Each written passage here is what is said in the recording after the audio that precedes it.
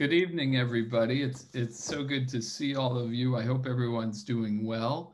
Um, uh, it's a great pleasure to welcome you to tonight's program titled Understanding COVID-19 and Developing Coping Strategies.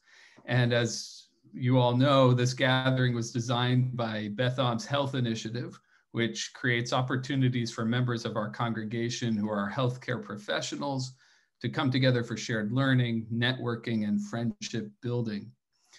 The Health Initiative also offers health-related education programs like tonight's for the congregation at large, thereby fulfilling the Jewish mandate to care for our health as a sacred responsibility. On a more personal note, and as a relative newcomer to our congregation, what particularly excites me about tonight is how it's such a great example of how our congregation really harnesses the expertise and wisdom of our own members in the educational processes of our congregation. And so I'm thrilled that we've got such a incredible group of people about to present to us based on a very deep knowledge base, and I'm excited to learn from them. So I want to turn the proceedings now over to Diana Guthoner, who is serving as the moderator for tonight's panel. Diana.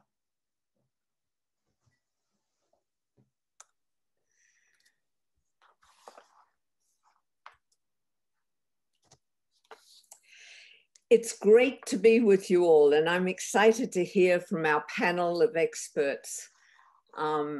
I actually need to do.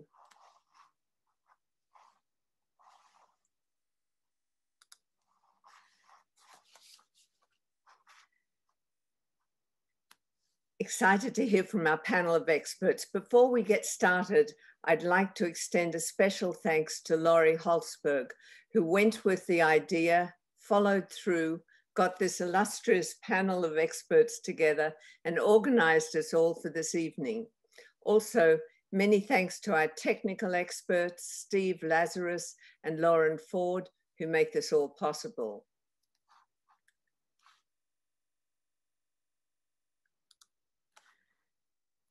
Please enter your questions into the chat box, and Laurie and myself will address them and direct them to the panel.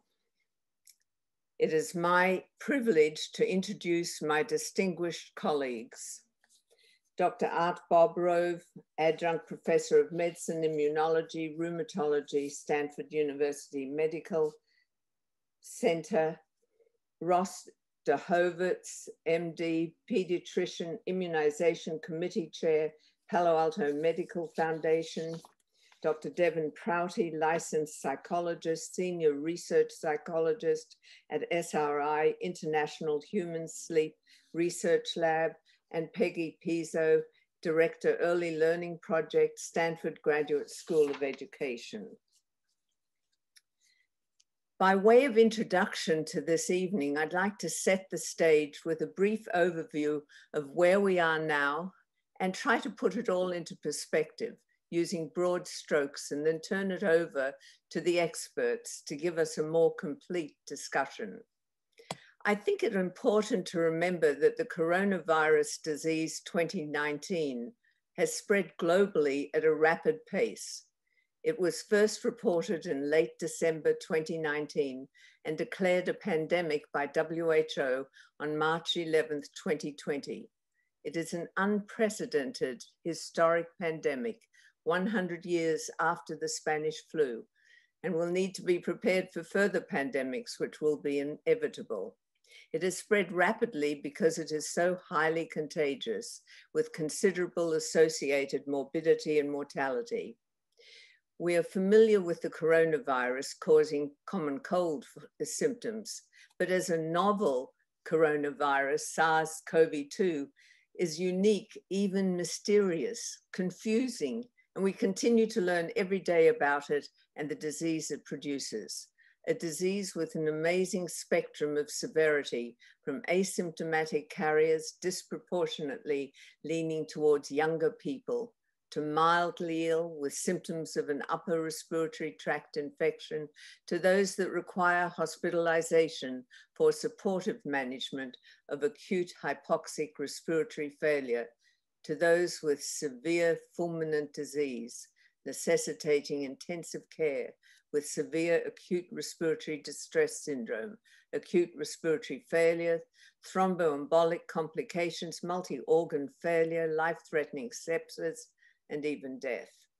As we learn about this disease, we are seeing long-term post-viral symptoms, even after the virus clears, continued fatigue, lethargy, embolic phenomena, myocarditis, brain fog, depression, even PTSD, and what are called long-haul symptoms.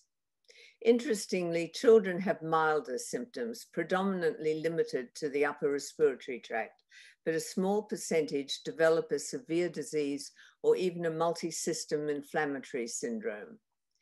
During these past 10 months, we have all redefined our lives. Our aim must be that everyone will get back to a degree of normality which resembles where we were prior to COVID, either with a safe and efficacious vaccine or acquired natural immunity following an infection, aiming to achieve herd immunity levels of over 70%. From the time the Chinese published the genetic sequence on January 10th and NIH produced it, and 3 days later, vaccines were being developed. And now the first vaccines are already arriving, with discussions underway and their rollout in an efficient and equitable way. But we have to remember, it'll still take time. We'll be hearing a lot more about vaccines from Dr. De Hovitz. We have come a long way in these past 10 months with development of effective treatments in the interim. We have dexamethasone and the first approved coronavirus antiviral treatment, remdesivir, both for the critically ill patients, together with advances in intensive care, supportive treatment, such as proning the patient and using lower tidal volumes for respiratory support. But for the early uncomplicated disease, where it is so important to prevent the progression of the infection landing the patient in hospital, there is still much excitement about such treatments as monoclonal antibodies, interferon, and convalescent serum. We'll be hearing more about these treatments from Dr. Bob Rove. We all have to make tough decisions, how to balance our desire to live our lives against our tolerance for risk against COVID.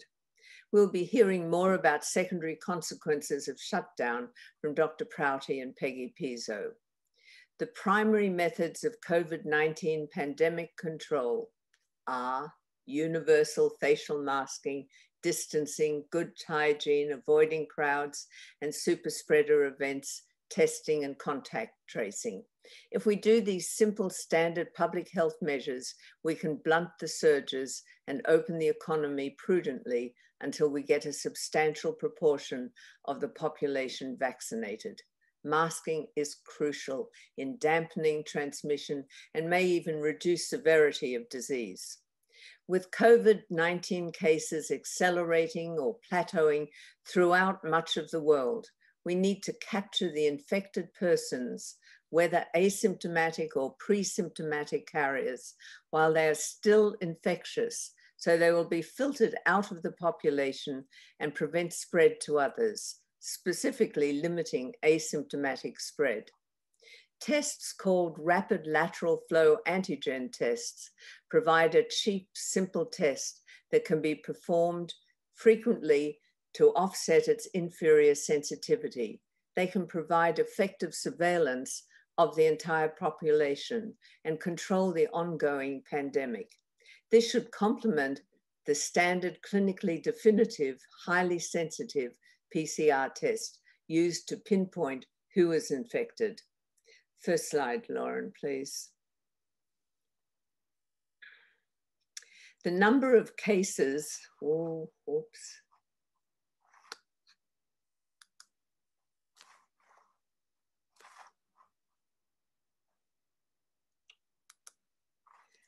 The number of cases here in the United States had a second peak in late July and early August, then after a downward trend is now rising explosively across the country into a third wave.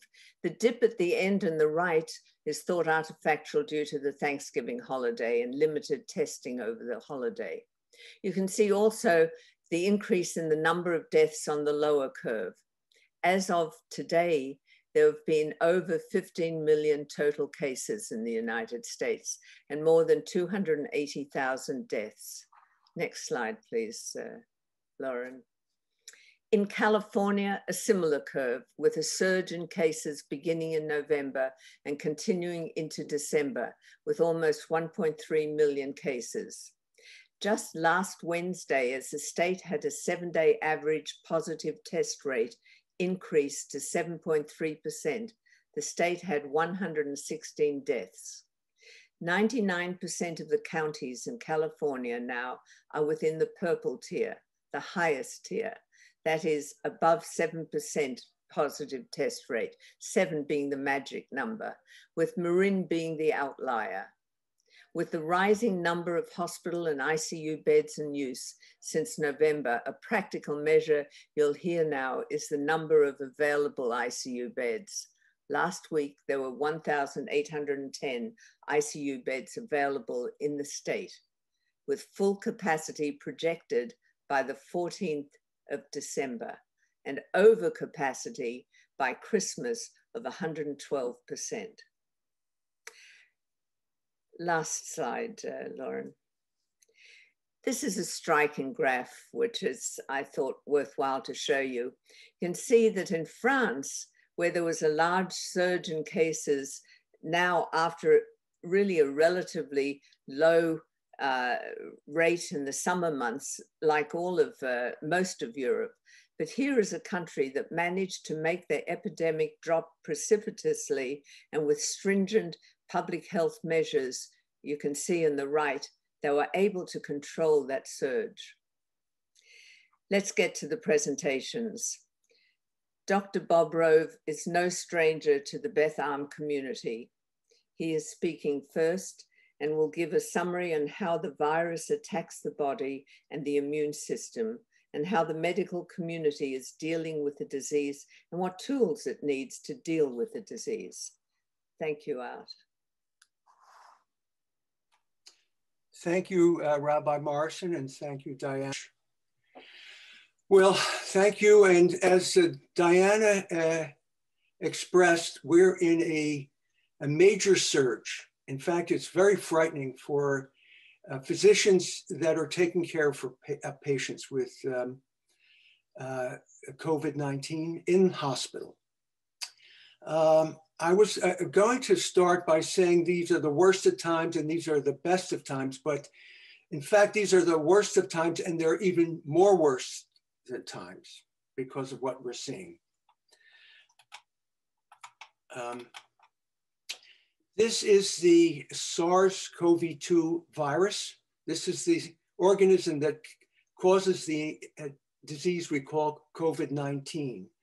And since it's predominantly an airborne disease and affects the upper and potentially the lower respiratory tract, here is a lung cell from a patient showing infection with thousands of the SARS-CoV-2 virus. Now, what happens when someone is exposed to the virus? On day 0, they're exposed. On day 1 and 2, the virus is multiplying, but their test is likely to be negative. By day 3, the test turns positive because there is enough viral load, but they may not yet be infectious. But day 4, they're infectious and able to spread the virus. And by day 5 and 6, they become symptomatic and continue to be infectious. And that continues on for 1 or 2 weeks until they're no longer symptomatic. And then after about 10 days, they're unlikely to be able to transmit the disease if they're asymptomatic and afebrile.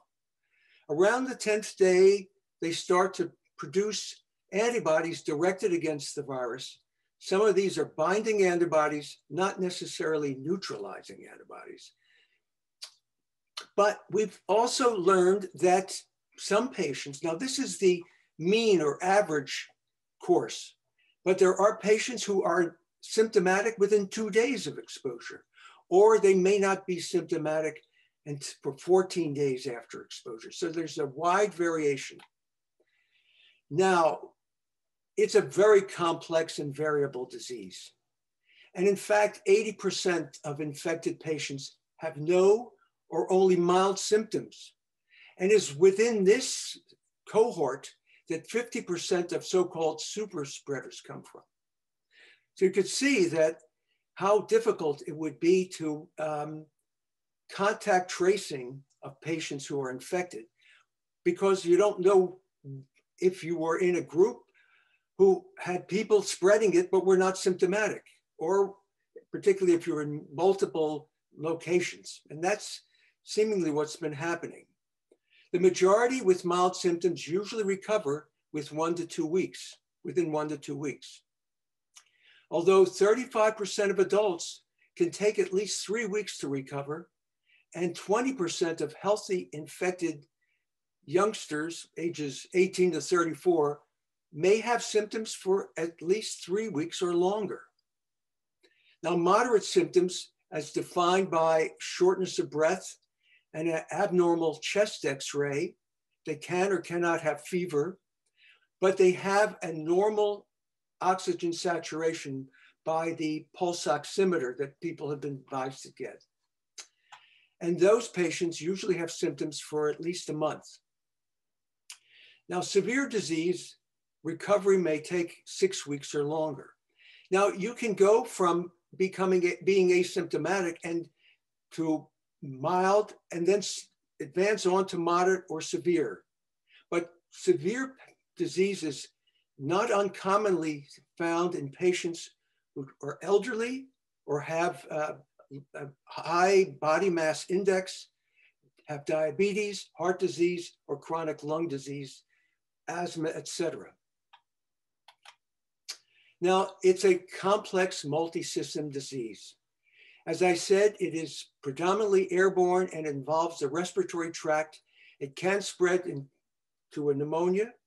In mild or moderate disease, it would be kind of like a walking pneumonia, but if it spreads and becomes more severe, then it can cause what we call severe acute respiratory syndrome, or SARS, and involve other organs, including the heart muscle, the nervous system, liver, gastrointestinal tract, kidneys, skin, eyes, and blood vessels.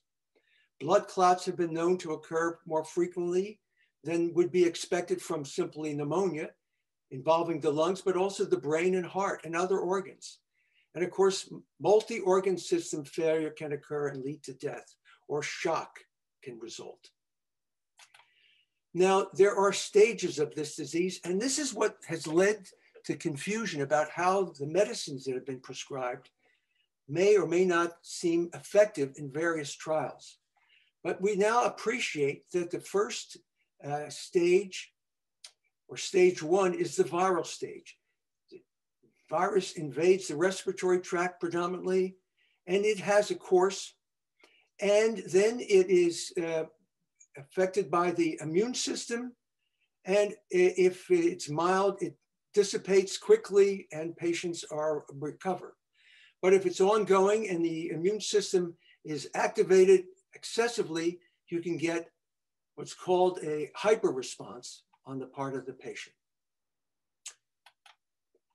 Now, what is our immune system doing in the setting of COVID-19?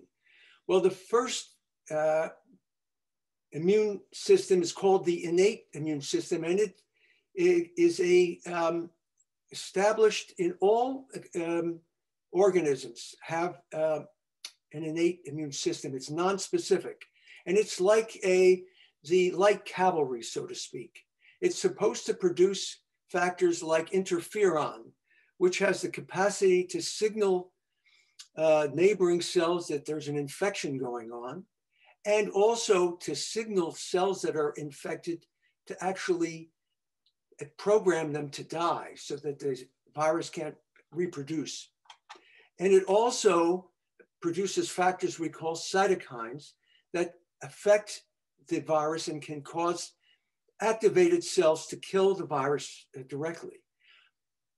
Then we have the adaptive immune system, which is activated after the innate immune system, particularly if it doesn't mop up all the virus, and it produces cytokines also, but cells form a memory so that the body recognizes through their adaptive immune system this virus. So if you get exposed again, you would have a prompt response and a more effective response. But as I said, with disease intensity, you can have too much of this because it's almost like this is a heavy artillery, so to speak, and the cytokine storm issue can occur. And when we see patients in the hospital who have to be in the intensive care unit because they have a severe acute respiratory syndrome, we find that their cells that are supposed to be attacking the virus, so-called lymphocytes, are exhausted and depleted. And in older patients, they already have insufficient naive lymphocytes, so they're not able to mount an effective response, and that leads to severe disease and even demise. Now, what's the treatment and how does it occur? Well, it depends upon the phase or stage of the disease to be effective. We know that monoclonal neutralizing antibodies are most effective while the virus is still infecting the patient, or even hopefully before patients are even infected as a preventative, although it's a very expensive drug and needs to be administered intravenously. Remdesivir has been the first drug used to diminish the ability of the virus to replicate or reproduce. But we know that when it's given in the hospital, particularly if the patient is severely ill, it hasn't proved as effective because it has no effect on the hyperimmune response. And so it hasn't looked as effective until recently, when combined with a drug called baricitinib, which has gotten recent approval by the FDA, this works on the remdesivir works on the virus, the baricitinib works on the hyperimmune response, and together they can help the patient recover. And of course, dexamethasone has been very effective in reducing the immune response, and it's cheap, and it's been used extensively for other entities, so it's well known, and it works in people who are severely ill and require oxygen. And of course, some patients need to be on anticoagulants. There are many medicines in the works. None of them have been approved yet, but we're certainly hopeful for inhalers that can be used both to prevent the disease and for early treatment, particularly inhalation of remdesivir, which is being studied in a clinical trial. What are modifiable risk factors that we can do? Well, influenza vaccination is essential for everybody, including the children in the household. This helps to avoid co-infection. Or if you get infected with influenza and are exposed to COVID, your immune system is already suppressed, and that would be quite deleterious for the patient. Smoking is a definite disadvantage for people who get infected. Excessive alcohol use. It's important to have adequate vitamin D levels, and if need be, taking supplements. But this should be managed by your physician. And the chronic use of proton pump inhibitors, such as Prilosec, can actually enhance the effect of the virus. Because actually gastric acid is great at killing the virus, but if you take a potent proton pump inhibitor, it can reduce that acidity. Now the CDC preventive measures, they're not rocket science. Practice physical distancing, at least 6 feet between individuals, and stay in your household bubble. Wear a face covering, and I wear it all the time. I don't wear it to bed, but keep it in case I have to take the dog out. I'm sure I have it and I can put it on. Wash your hands thoroughly and frequently whenever you're out and come back in. And avoid gatherings of any size with people who are not part of the household. And stay home if you are sick, and avoid unnecessary travel. Limit your outings to essential tasks. These are critical measures that will control things, and unfortunately, our population are not following these guidelines. The solution ultimately is effective and safe vaccines along with sensible compliance. Thank you very much.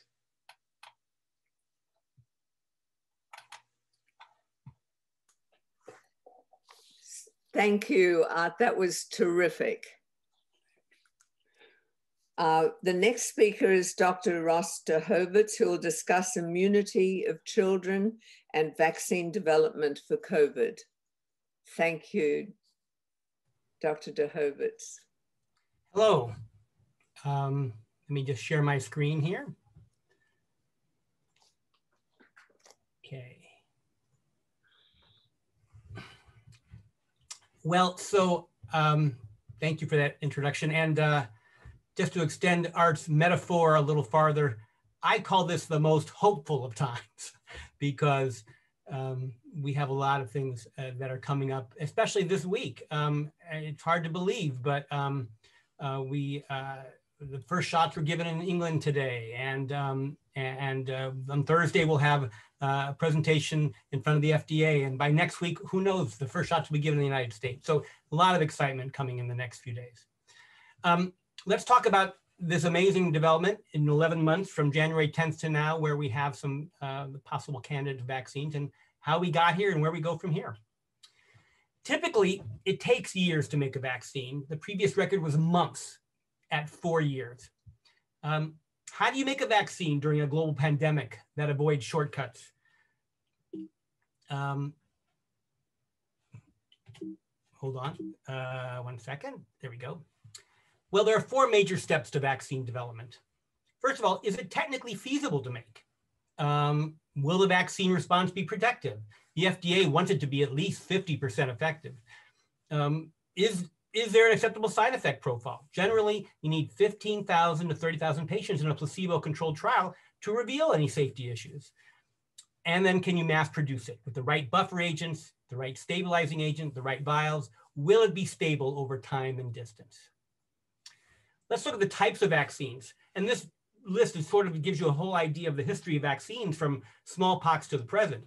Originally, we had killed virus vaccines like the Salk polio vaccine. You kill the virus and then you inject it, and the body then learns how to recognize the virus in case it encounters a live virus. The live attenuated viruses like MMR or varicella vaccine, weakened viruses that when your body gets as a vaccine can then learn how to recognize if it encounters the wild type. And then we learned how to make subunit viral vaccines. These are vaccines that we just get that part of the virus that you really need to create immunity. So they learned how to do this with hepatitis B, with zoster, that's shingles, and that's that Shingrix vaccine that just came out a few years ago. And HPV vaccine is also a subunit viral vaccine. And then there's a relatively new technology called viral vector vaccines, where they use a harmless adenovirus that makes spike protein on its surface to stimulate the immunity. The spike protein is that part of the coronavirus that it makes it so distinct. Well, if you just have this harmless adenovirus make the spike protein, you can do the same thing as giving a killed version of the coronavirus.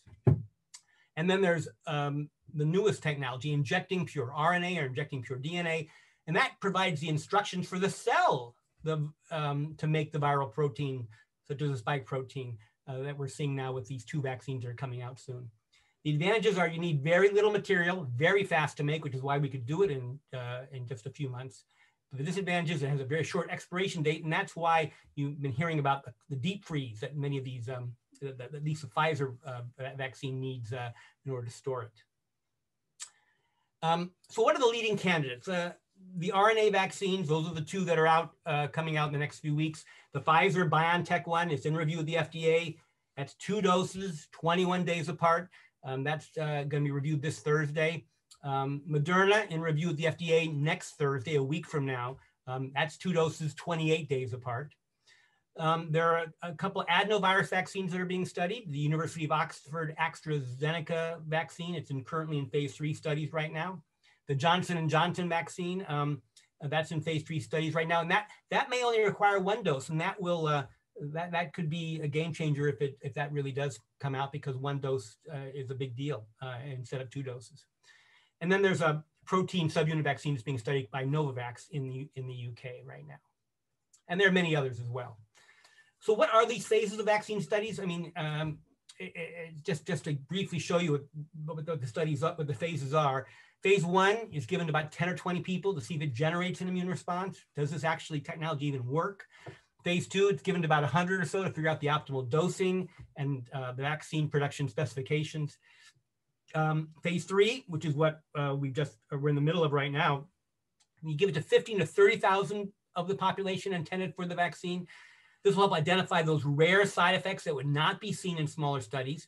If it's placebo-controlled, then we hopefully will identify how protective the vaccine is compared to those getting placebo.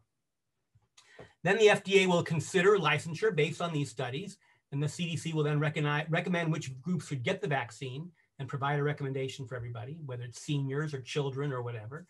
And then the phase 4 studies are the post-licensure studies, and that's as you now go up to millions of people getting the vaccine, you then look for other effects that you may not be able to pick up with the smaller studies. Let's talk about safety. Paul often says this: it's never a matter of when you know everything. The question is, when do you know enough? It really is impractical to wait years and years for side effects in the middle of a pandemic, but you need to know what you don't know. Right now, we won't know how long it protects for. We won't know that until later. And we really won't know initially if there are extremely rare side effects, but we have mechanisms in place to pick them up.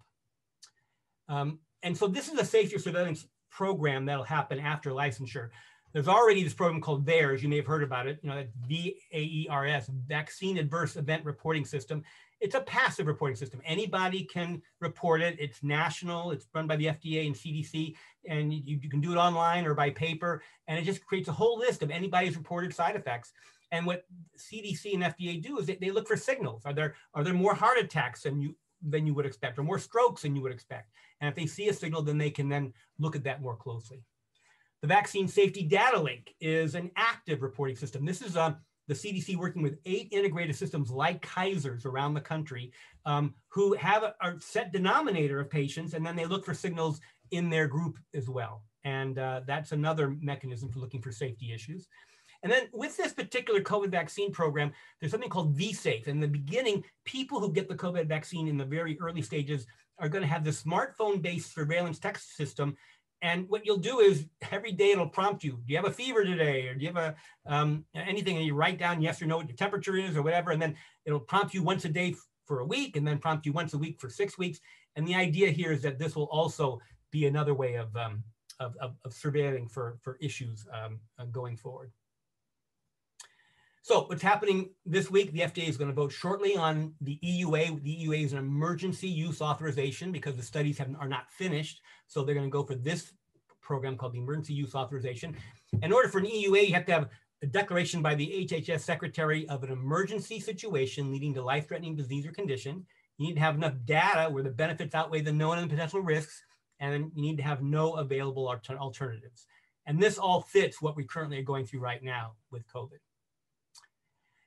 Now, this is a list of sort of the groups that are thought to be early on in terms of who will get the vaccine early while we ramp up supply. Healthcare personnel, essential workers at 80 million, adults 65 and over at 53 million, and people with high-risk medical conditions.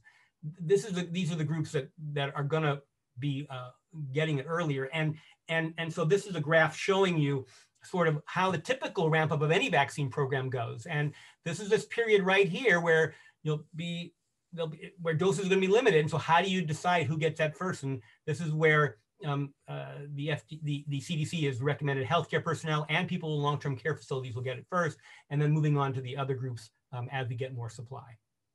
At this section, there'll be large number of doses available, and then there'll be continued vaccination over here where supply does meet demand. Here's another way of looking at this: is the interim sequence. Phase 1A is healthcare personnel and long-term care facility residents. Phase 1B are essential workers. Phase 1C, adults with high-risk medical conditions and adults 65 and over. And this is all proposed. It's not finalized yet, but this is what they're looking at, again, to ease in over time. Now, you may have heard of this mRNA vaccine. That's what's coming. That's what we're dealing with right now with these two new vaccines, Pfizer and Moderna. What is that technology? It's when we have the mRNA injected into the cell. What do we know about it? Well, the technology is new, but it's not unknown. These vaccines have been used for a decade, providing vaccines for influenza, Zika, and rabies. Also, it's been used in cancer to stimulate immune responses to tumors. They do not carry a live virus. They pose no risk of causing the disease in the vaccinated person. And the mRNA from the vaccine never enters the nucleus of the cell and does not interact with the person's DNA. Let's just look quickly at the Pfizer vaccine. That's the one that's going to probably be approved first. In this most recent study that's being looked at, 40,000 people, we have 170 people in the study developed COVID disease. Of that, 162 developed disease in the placebo group and only 8 in the vaccinated group, which gives you a 95% vaccine efficacy. And that efficacy in seniors was 94%. The Moderna vaccine that is going to be reviewed next week, they reported 196 total cases of COVID, 185 in the placebo group, 11 in the mRNA vaccine group. That's a 94.1% vaccine efficacy. And of the 30 severe cases of COVID that were presented in the study, they were all in the placebo group. So again, that does speak well for this technology. So what were the side effects? Well, this was in the phase 1, phase 2 trial, but it's basically been reflected in the big trial that just got reported today. So it's pretty much the same kind of things that reported earlier. Generally, they're well tolerated, but most people felt something. The second dose is worse than the first dose, less side effects in the elderly. For some reason, the elderly with their immune system not quite as high, as active as younger people, just don't react as badly as the younger populations. And there's no serious uncommon side effect within 2 months after the second dose. Now, there are side effects, local side effects. There's pain at the injection site. And the systemic effects that people felt were fever, fatigue, headache, chills. Most were mild to moderate. Moderate means some interference with activity. And severe ones would be things that we have to take a day off from work or day off from what you normally do. So mild to moderate is thought to be very, very manageable. And this is the Moderna side effect profile, very similar to the Pfizer profile. Again, the key thing here to see is vaccination 2 were more side effects than vaccination 1. So here are the conclusions. Both mRNA vaccines appear to have high efficacy against COVID-19 disease. Rollout of these vaccines will begin this month and proceed into 2021. Side effects are common, but generally well tolerated. And over time, we'll learn whether booster doses are needed. I'm going to stop my sharing and let you guys go back there. All right. That was great, relevant and timely, huh? That was terrific. Thank you very much. The next is Dr. Devon Prouty, who's going to discuss how shelter-in-place orders and distance learning are impacting children, teens, and families, and their sleep patterns and distance learning in teens. Thank you, Devon. You right? Thank you, Diana. Let me see if I can get my slides up here and then I'll get started. Okay. So thank you everybody for coming today. It's great to see all of you virtually out there. And I'm going to talk about a couple of different topics. And first, I want to talk a little bit about the impact of shelter in place on sleep in children and teens. This is something that I do some research on at SRI International, and I have experience with in my private practice. And so we actually were able to deploy some research studies right after the shelter in place began to collect data from groups of teens that were already enrolled in some studies that we were doing. And what we found is that teens are going to sleep later, getting up later, and actually following their natural circadian rhythm shift. which may have some benefits, actually. This is how teenagers are generally supposed to sleep, and later school start times also are facilitating this and allowing them to sort of follow a more natural sleep pattern.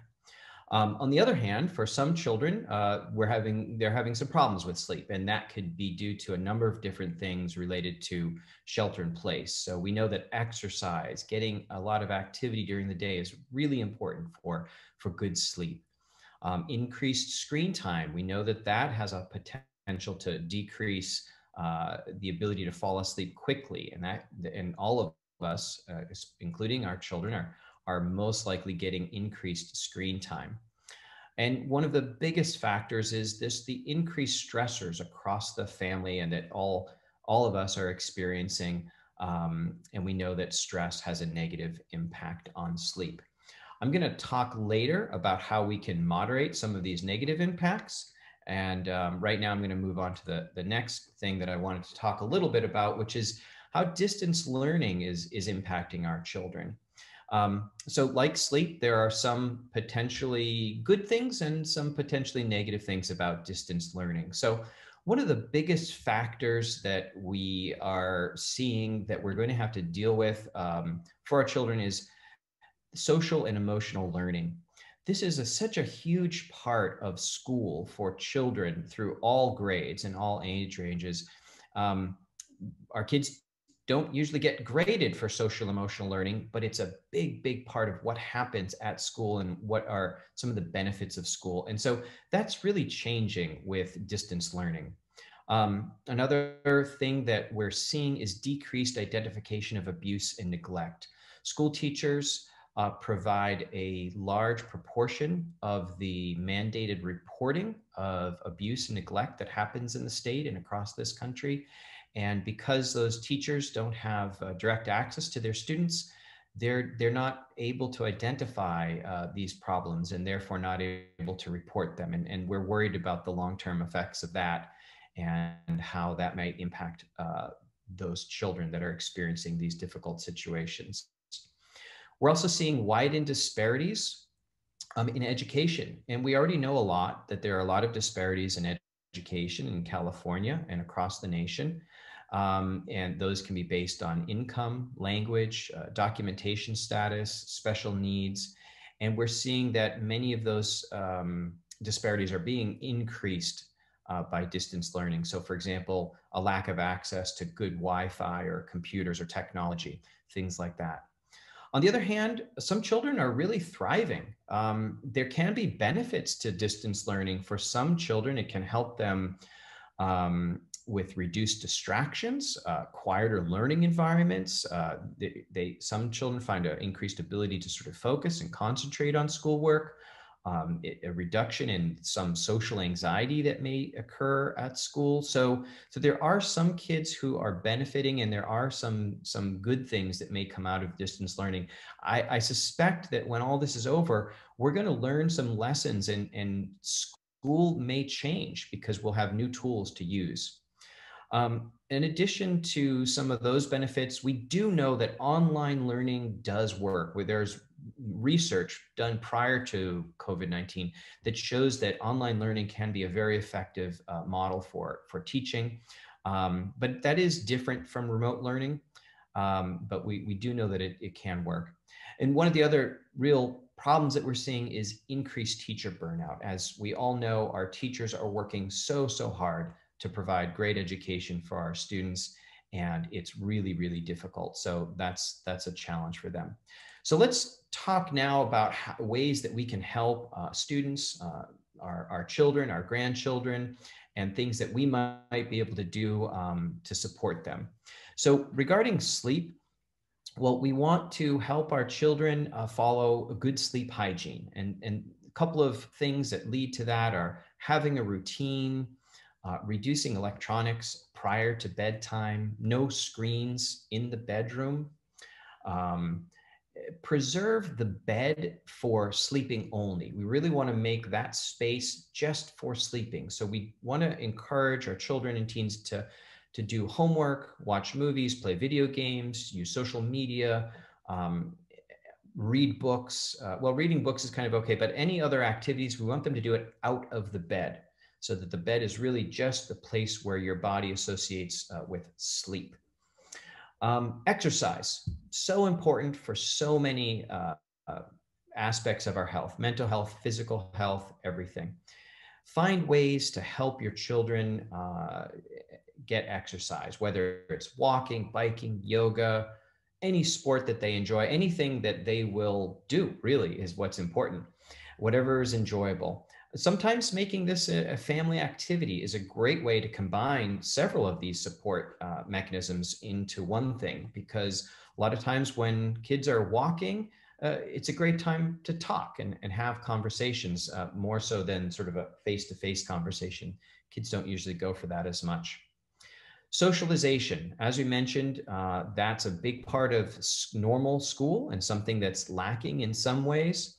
So let's think about ways to help our children get socialization. And they can do that through online learning, through the breakout groups in the school, and it's different, but it is a form of socialization.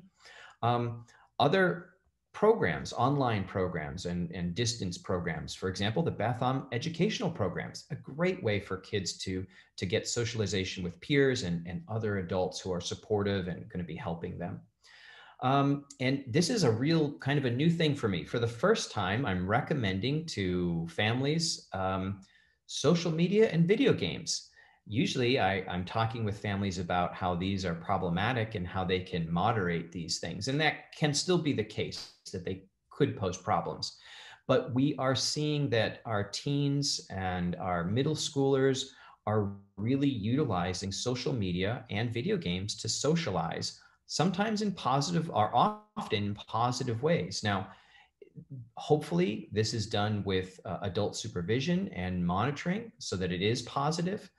But this is a viable way for kids and teens, boys and girls, to interact over Discord, over video games, over social media. And it might be really valuable in this time where the normal socialization is just not there. The other thing is physically distant, safe activities, which that definition is, somewhat changing. But there are physically distant, safe activities that we can do, whether that's physically distant walks with friends with masks on, or whatever other types of activities that we can do that are safe, physically distant, following all the guidelines that we heard about earlier.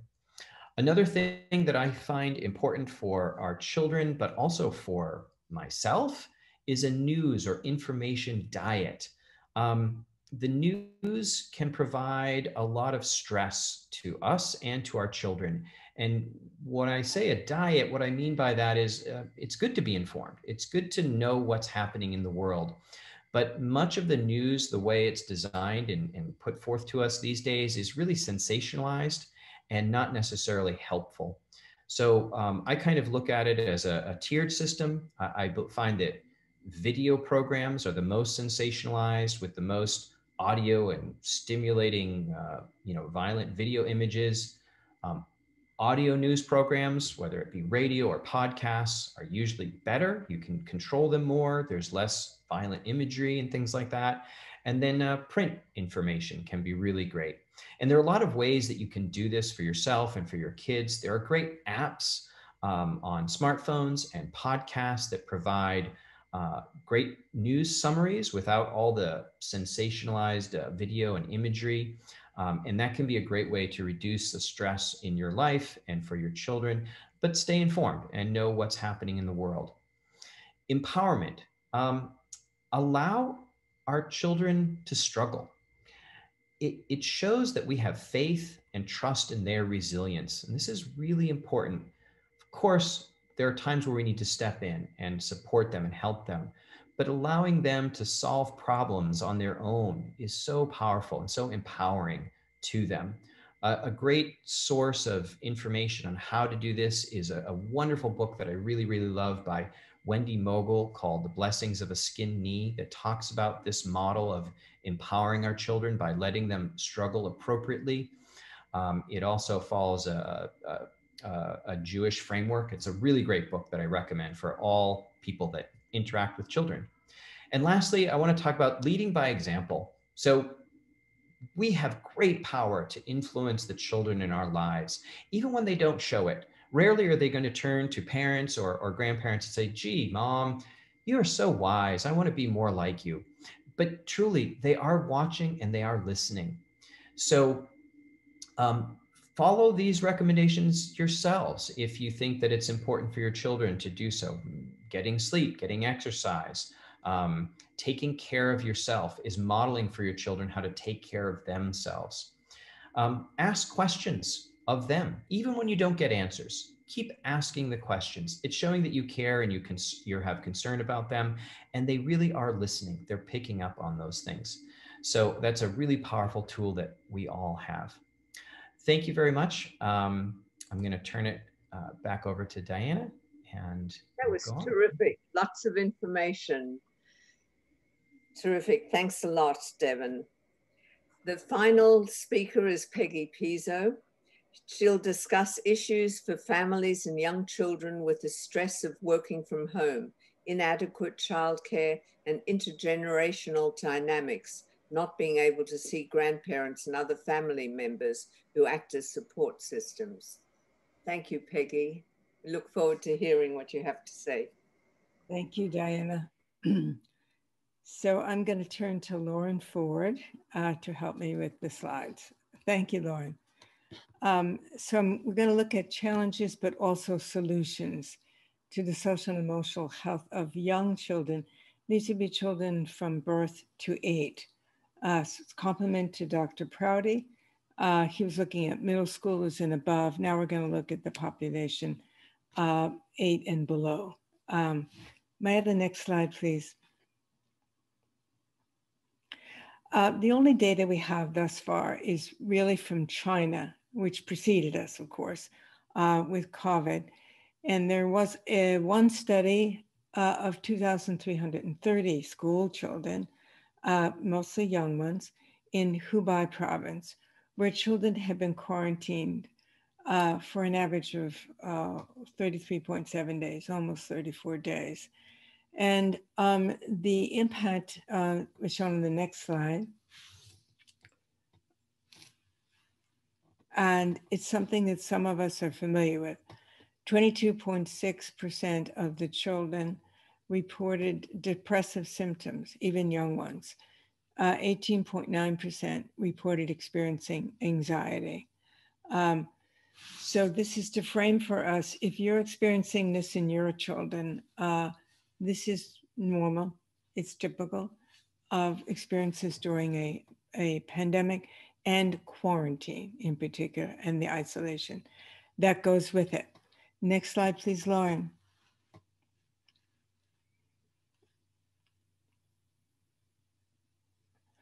There are studies that looked at previous pandemics and isolation and at the impact of school and childcare closures. So an NIH review of 24 of these studies noted, of course, economic harm to working parents and to society, which produces stress, learning loss among children, even among younger children, the harm to child welfare that Dr. Prouty mentioned, particularly among the most vulnerable young children, and nutritional problems, especially in children for whom childcare and school are a source of free meals and a particularly important source of nutrition.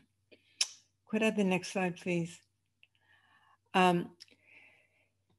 What is most important for children, young children, are adults, particularly parents and grandparents. So what do we see about the psychological impact of previous quarantine? And here again, a review of 24 studies that was published in Lancet in 2020 showed a range of negative impacts, including depression, stress, insomnia, post-traumatic stress symptoms, anger, and emotional exhaustion. Could we go to the next slide, please, Lauren? There's a particular sort of subset of children and adults who may have had previous predisposition to PTSD. Maybe they've had traumatic experiences in the past. So there is an NIH synthesis of research on the psychological impact of pandemic-related quarantine, with a particular focus on trauma and PTSD, found that 28% of the parents quarantined in a particular UCLA study had symptoms that warranted a diagnosis of trauma-related mental health disorder. Isolated and quarantined children met the criteria for PTSD at rates close to children who have experienced natural disasters like earthquakes and floods and hurricanes. So this is likely to be much more prevalent in children whose neurodiversity or whose previous experiences of trauma might predispose them to experiencing more PTSD-like symptoms. Could I have the next slide, please? So what helps adults who are the most important in young children's lives? 6 strategies. And I want to call out in particular the Beth leadership for already observing many of these. Communities of adult support generally, parenting and grandparenting support groups. And we have in particular here an example with a member of our Beth Uriela Ben Yaakov, is very involved in hand-in-hand parenting. And the link will give you access to information about that. It's a great source of parent-to-parent support. Uriela and I are talking about it becoming a great source of grandparent-to-grandparent support as well. A telephone support line and a personally meaningful spiritual framework for adults. Again, Beth has shown us the way on all of this. Outdoor time, sleep, social support, exercise, good nutrition, and meditation, as Dr. Pratty has already recognized for teens as well as for adults. Professional and pastoral counseling and guidance. And here we have to shout out and thank our rabbis, but also the many peer-to-peer support counseling activities that are underway at Beth. Could we go to the next slide, please? What helps children who are particularly vulnerable at young ages, and that is children with special needs. And there are 4 strategies. Again, I'm going to go back to parent and grandparent support, and I'm going to call out a Beth committee called Include, led by Steve Bauman and Melissa Kelly. And if you have an interest in children or adults with special needs, join Include. There is also a video-based technology that reduces children's fear and anger. It's called Mightier. It was developed by Harvard Medical School and Boston Children's Hospital. Counseling, particularly specialized counseling around the areas of neurodiversity and children with special needs, and that would include family counseling. And then finally, pet therapy, to the extent that children can get access safely to dogs or other kinds of pets. This can be a great source of calming and self-soothing for them. Lauren, could we go to the next slide? So grandparents are particularly important here, and I'm one of them. We buffer stress. We buffer stress in our adult children, and we buffer stress in our grandchildren. So how do we do that when we are confined at home? Well, we become innovative. And there are 3 strategies that I particularly want to call out. One is to seek your own medical practitioner's advice regarding different strategies for in-person interaction with young children. Technology is great, but if our own physicians feel that we can do things outdoors with our grandchildren with some social distance there. If we can do things with special kinds of glass or plexiglass barriers in between us, but they can still, really see us. Or if we can create a household bubble safely that does involve grandchildren and grandparents as well as the children's parents. This is all individualized, as Dr. Barbara has already shown us. And until the vaccine come, which as Dr. Horvitz has shown us is coming, we need to go to our own medical practitioners. I want to encourage us all to master new technology and just take a growth mindset to this, that it's good for not only our interactions with our grandchildren, but it's good for probably elder brain health as well, keeps the synaptic connections going. Seeking help with mastering technology is another good strategy for grandparents.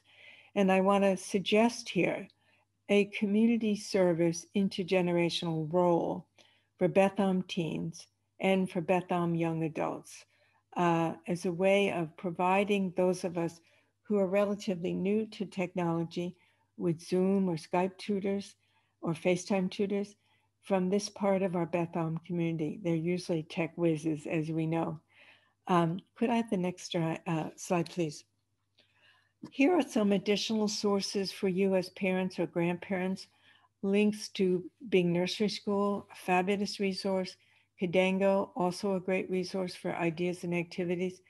The next one is the Children's Health Council, particularly great for parents and grandparents of children who have special needs or neurodiversity. The Children's Partnership, based in LA, also good.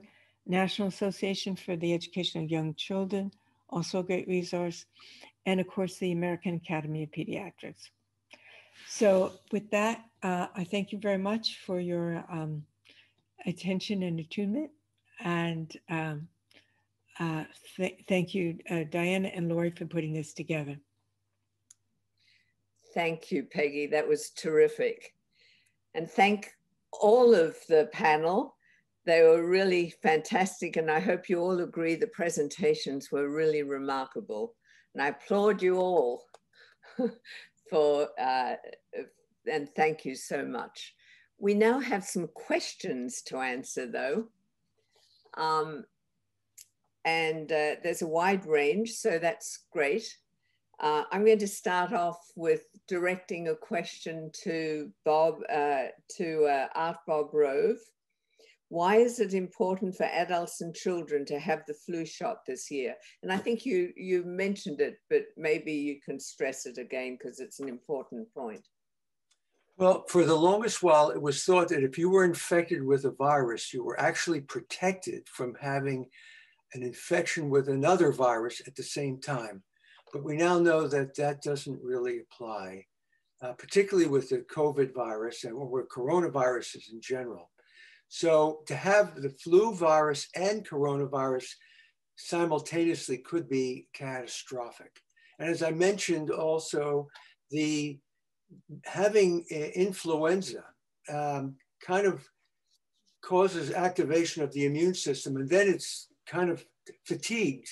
And you don't want to have a tired immune system when you're then exposed to COVID. That's the thought behind being sure that you're protected against, and you can easily be protected by getting a vaccine to the flu. So that's the rationale for it. And of course, children can transmit it to their grandparents, the flu. There's also the overcapacity of the hospitals if we're then having to land some influenza patients in there when we already have an stressed capacity, maybe. Thank you, Art. Sure. Good. Judy Aptekar asked this question, and I'll direct it to Dr. de Hovitz. In fact, there are a number of questions about the vaccine, as you can imagine. So I'll start off with this one. I would like to know if it will be safe to travel to places where they do not have the vaccine if we are vaccinated. Well, that's the ultimate question here. I mean, what does a vaccine open you up to suddenly go everywhere you want to go? As long as a pandemic is raging, you're not going to want to have.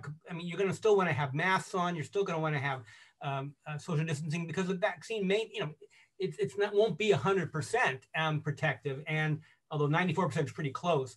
But I think we'll learn more with future studies. But I don't think you're going to want to suddenly say, I'm ready to go after having the vaccine. I think what the idea of the vaccine is that you create herd immunity on lots of people, so that the whole burden of disease goes down in our country, in our society, and hopefully worldwide. That's terrific. I think you've sort of answered the next ones too, but I'll run it by you. And in case you have something additional, once someone has had a disease, are they truly immune? We don't know. Yeah, I mean, we know there's some immunity after having the disease. The thought, though, even anybody who has had COVID is going to be recommended to get the vaccine as well, because we think the vaccine may actually give a longer immunity than, and we know people with mild disease don't necessarily have a long immunity. So different types of COVID infections will produce varying levels of immunity. And we know in other coronaviruses, you don't get a very long immunity. So the thought is that the vaccine would be for everybody, whether you had COVID disease or not. I wonder if I could add something to Art Barvov's excellent recommendations about the flu vaccine. If you have children who are participating in childcare or preschool, this is really important for both children, parents, and grandparents to get the flu vaccine, because unfortunately, unlike COVID, children do tend to be super spreaders of influenza. And when they're in childcare, they do spread it among one another. So really pay attention to that if you have kids who are back at school and childcare. Thank you, Peggy. That's great. Back to Dr. Dehovitz and the vaccines. Realistically, how confident should we be that we will all be vaccinated by the summer? Should we still practice COVID safety measures even after we are vaccinated? And you touched on this already, but weigh in again. Yes, we'll have to still be wearing our mask for a while, and I think it's going to be dependent on how to get that disease burden down in our local community, in our state, before we can start to relax things. It's that spigot, how well you tighten the spigot and relax the spigot will be all dependent on how much COVID's going on around us. This is an interesting question. How were the vaccine trials handled? Were the participants purposefully exposed to COVID, or did they just participate in their lives normally? Yes, no, there is something called the challenge trial, which there was some debate about whether we should do.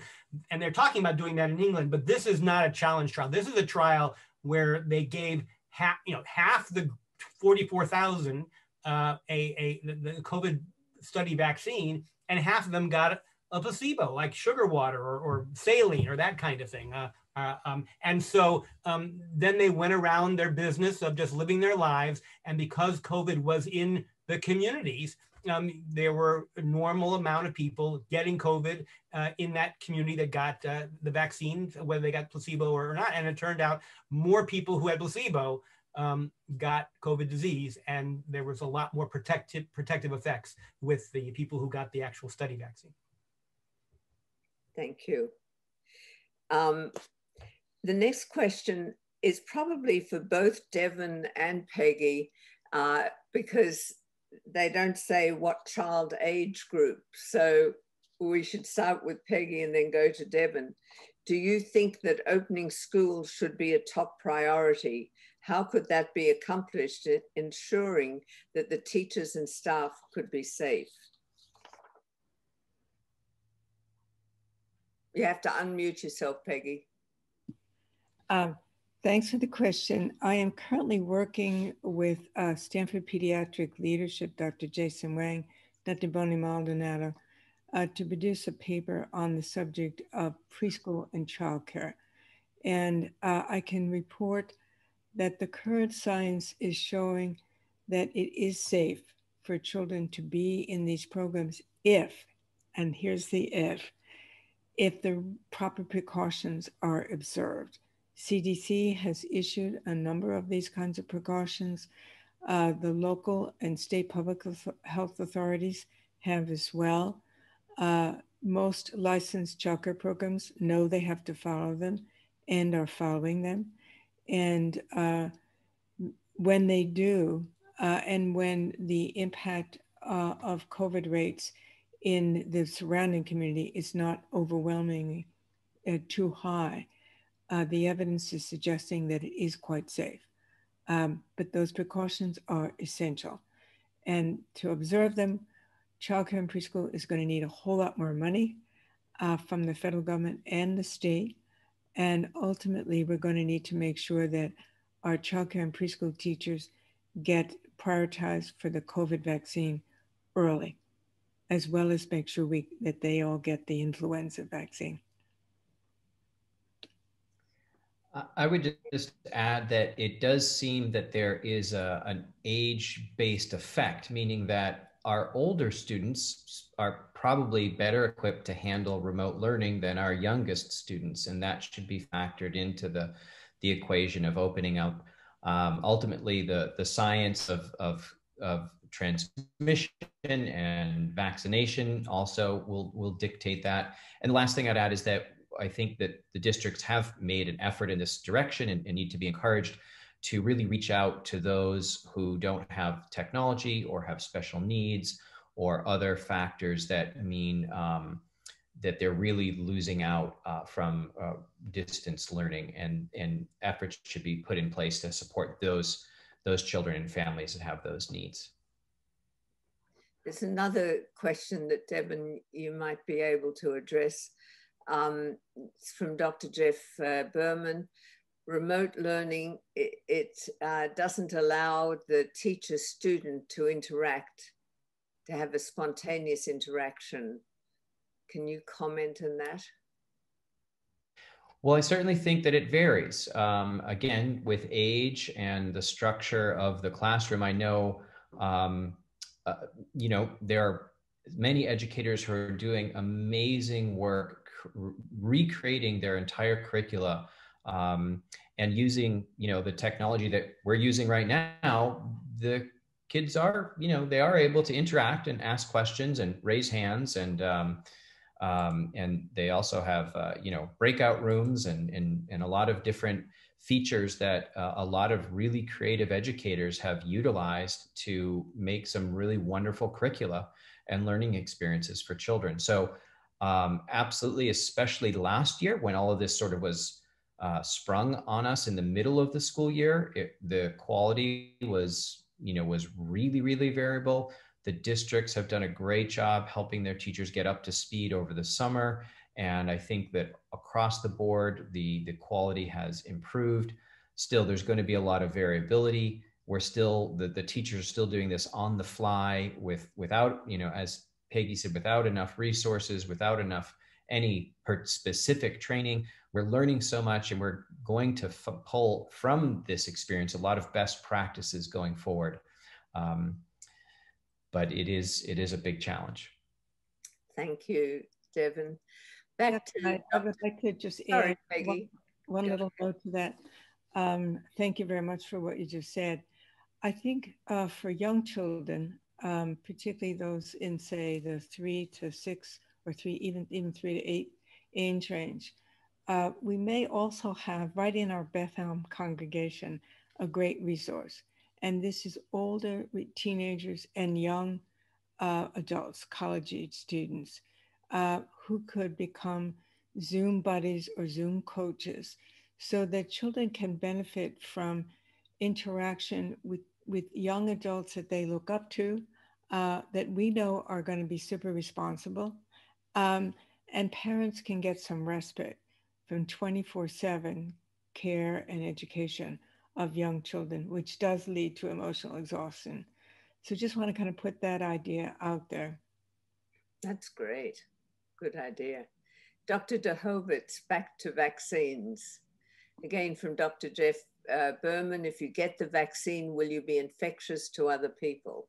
No, it is a it's a killed vaccine, or not a killed, it's a protein, it's an mRNA. There's nothing infectious in it, so you won't be infectious to other people because there's nothing live in the vaccine for that to happen. So, so there's no problem being around other people after the vaccine. For you again, Audrey Adelson asks, are there any contraindications in taking vaccine? Well, we're going to Audrey, know. that's actually Audrey Smith, I'm sorry. We're going to know this week when the EUA comes out exactly what, if there are any restrictions around the vaccine at all. The debate had been, what are they going to say about pregnant women? What are they going to say about lactating women? What are they going to say about children? Because this has not been studied in anybody under 16, I don't think the vaccine will be approved for anybody under 16. I think they'll probably say they'll probably say it's not approved for pregnancy. Although there's some debate about that, and some actually groups are suggesting that it's okay. And they'll be having a pregnancy registry where they'll actually will be able to monitor what happens in people who inadvertently, who get the vaccine, but then inadvertently are pregnant with, and didn't know that. And there's probably a thought that it'll be fine to give to people who are, to women who are breastfeeding. But there's a lot of, we'll know more at the end of this week exactly what the restrictions are. But other than that, most likely it'll be people above the age of 16 who'll be recommended to have it. Thank you. Again to Peggy or Devon from Irene Lefton, how will we track the longer term social impacts of the children and also adults? Will there be longer term studies to follow and address longer term challenges? Good question. So some of the research that we, kind of quickly threw together where I have been learning about sleep habits and things like that comes from longitudinal studies that were already in place looking at adolescent development. 2 national NIH funded studies, that one of which includes over 11,000 participants. Currently, they're about 12 to 13 years old. They're going to be studied for another at least 7 years. And so we're tapping into studies like that, simply modifying our surveys, adding questions.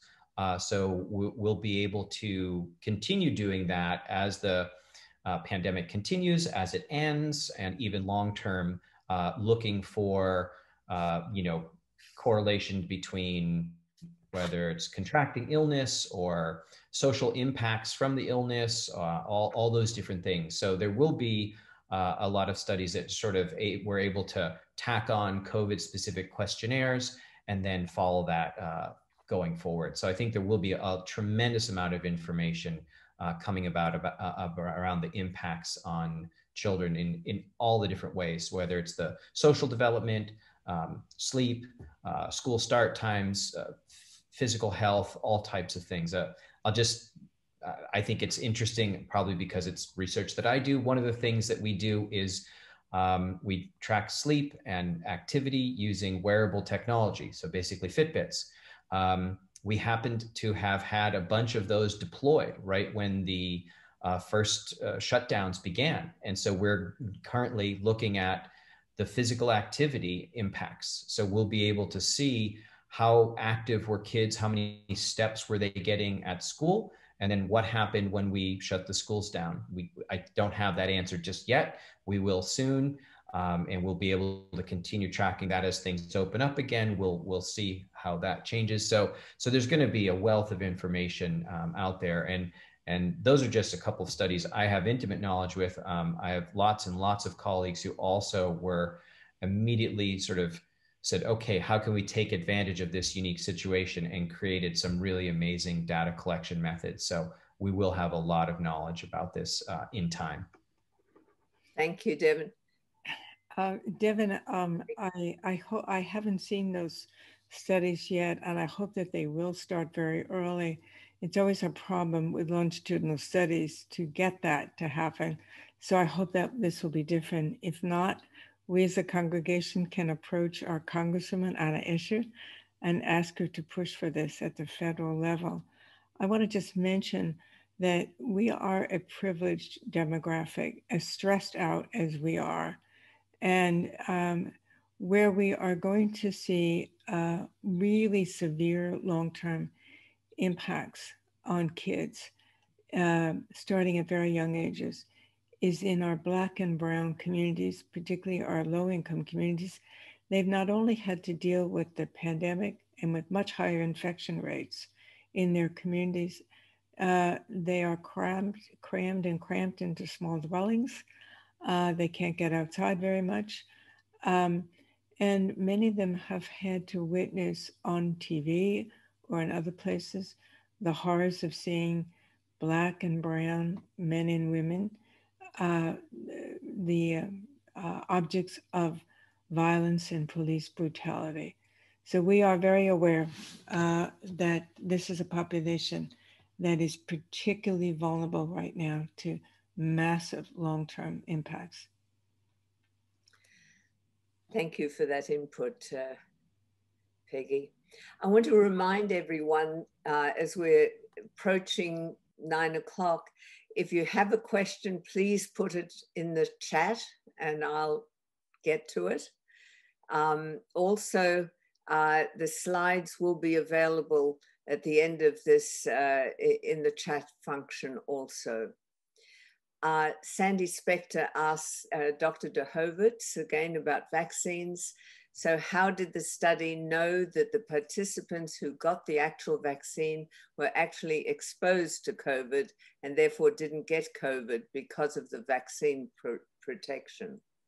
Well, the vaccine, it's impossible for the vaccine to cause COVID because there's nothing live in the vaccine itself. And but I think what they did is every so often they would be checking in with all the vaccine participants.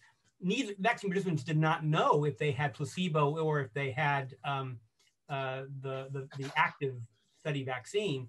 And so they would just check in with them every few days to see how they're doing, taking temperatures, reporting normal vital signs. And then as they reported getting ill over time, that would be that'd be recorded and put in the database, so that when they actually did break the code to find out who was actually who actually was sick and who wasn't, that's when it became clear that that 95% of the people who were sick were people who had the placebo. That's great. That's all the questions that have come in. And I want to thank you all for a great discussion of everyone. And this is being recorded, someone asked, and it's mentioned in the chat. It'll probably be in the archives. I think Rabbi Morrison wanted to round up the farewell. Thank you, Diana, and thank you for moderating all of this, and to you, Lori, for ensuring that we got to this moment. This evening's been I would say a couple months of process, and it's been a real pleasure to learn from you all. Just again, to speak personally, I usually at Beth events, I need to deliver the content. So it's so great to hear of what you guys do in your day jobs, and for all of us to really gain wisdom from all of you and from what you do and what you know. I'm sure we're all looking forward to I hope the next, if not the next, but the one after that, the health initiative presentation that has nothing to do with COVID, that we're looking at this in the rear view. So we all look forward to that day. I want to wish you all, so thank you all. I want to wish everyone who's here an early happy Hanukkah. To say too that we're going to be lighting the candles together every night of Hanukkah at 6:15 on Zoom. A member of the clergy or program staff will be doing that. It's just a very brief moment of gathering every night of Hanukkah. My family's going to kick it off on the first night of Hanukkah on Thursday. And also to say that on Friday, because of COVID and COVID-19, the restrictions that we're now experiencing in this county, the clergy is going to be leading Friday night services from our homes, but we're also going to be doing it on Zoom for everyone. So if you want to gather with us on Zoom, as opposed to streaming it, or what you've been experiencing most weeks is we kind of put it out there and we never see any of you. We'd be thrilled to be all together on Zoom, and it'll give us an opportunity to interact with one another. So I do hope to see you there on Friday night. So take good care, everybody. Thank you again, and we'll see each other very soon, I hope. Okay, take care. Thank you, everyone.